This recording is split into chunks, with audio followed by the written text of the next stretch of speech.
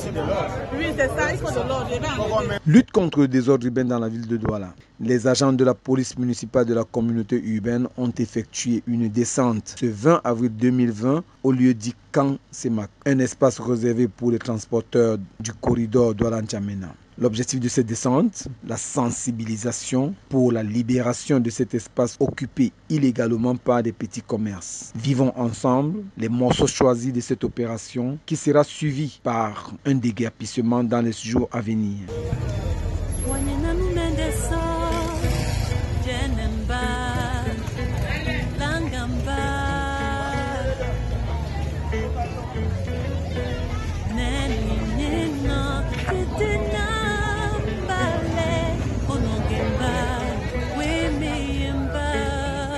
Je suis pas une femme, je suis responsable. Je sens du sommeil. Vous me parlez. La dernière fois qu'elle parlait, vous avez le conduit.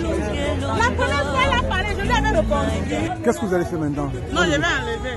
La dame a donné rendez-vous dans 3 jours. Je l'ai enlevé. Donc dans 3 jours, vous comptez. Et vous allez le mettre où? Le balancer quelque part là-bas. Alors, là, le dépose. Comment est-ce que vous appréciez cette action de la communauté urbaine? Bon, c'est pas aussi mal, parce qu'il faut quand même qu'il y ait de l'ordre dans la gare. C'est que nous, nous n'avons pas du savoir. Chacun se débrouille. Voilà pourquoi il dépose n'importe comment. C'est ça, je vais enlever. Il faut se débrouiller pour aussi de l'ordre. Oui, c'est ça, il faut de l'ordre. Je vais enlever.